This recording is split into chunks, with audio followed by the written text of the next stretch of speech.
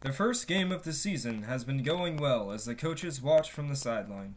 The team has possession of the ball and is on fourth down.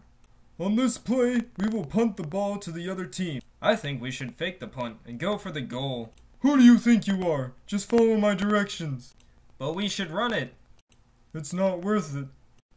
You've taken too long to start the play. 5-yard penalty.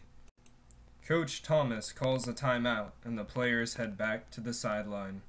Where do you think you're going, Adam? To the bench with the rest of the team? You watch your tone with me, boy. Sorry, Coach. What's wrong? There's been too much role ambiguity so far. Your role does not involve determining how the plays will go.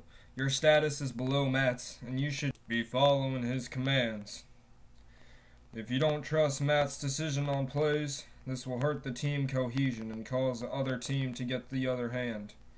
The last thing I want is any intra-group conflict on my offensive line. You should conform to the team's norms until you earn more respect from the other players, and then you can start contributing your thoughts. The team has a formal structure, and right now you're at the bottom. I don't want you to set yourself up for role conflict by setting yourself against the people who tell you what to do. By this I mean you should be friendly with your teammates and accept their superiority over you on the field. During practice, I don't mind a small amount of social loafing so that you can be a part of the informal group of players. That is a process conflict I will allow at practice to assure that you get along when it comes to the field. Your line should be a self-managing work group. I shouldn't have to direct every move you make like I am now. You are part of a team, and I expect you to act like one.